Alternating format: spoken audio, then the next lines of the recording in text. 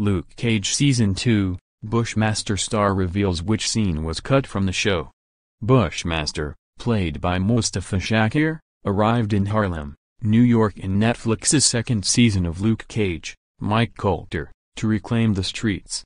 The new Marvel villain believed that Harlem and Brooklyn were his birthright, passed down to him by his father.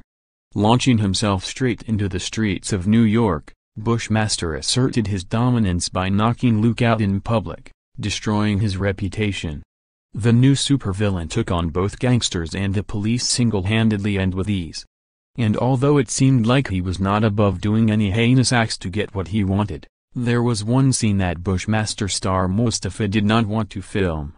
Speaking exclusively to Express.co.uk about Luke Cage, Mustafa couldn't remember wanting to change anything in the script before realizing he hadn't filmed one scene. He said, "Oh yeah, they wanted me to push this woman down." The innocent bystander would have felt the wrath of the impossibly strong tyrant, but Mustafa didn't believe Bushmaster would have allowed it to happen. Although the villain is working hard to take down Mariah Stokes, Alpha watered, Mustafa sees her differently.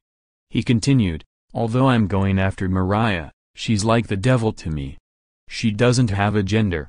I was just like, nah, he's not going to be abusive to women. Mustafa kept this theme throughout his performance of the character, who regularly dealt with the devious Tilda Johnson, Gabrielle Dennis, but never once raised a hand towards her. Mustafa also spoke about how he was eager to work on Luke Cage as part of the predominantly black cast. He explained, "It's very important. Representation is under-recognized as necessary. That's one thing, but I think people misinterpret how powerful the medium of television and film is to people, and how we define identity. It's huge. My teacher once said that celebrities have replaced the demigods. We had Jupiter and Apollo, and now a Kardashian is Aphrodite." But although the success of Marvel's Black Panther was important, Mustafa still sees a divide in African Americans. He said, "There's people that love Black Panther but still can't relate because it's over there and secret and African. So there's still that divide between African Americans and Africa, and so in Luke Cage Season 2 it's bridging the Caribbean aspect of that too, and it's super important." While Luke and Bushmaster found a common ground in the show, they ultimately fought against each other with different ideals.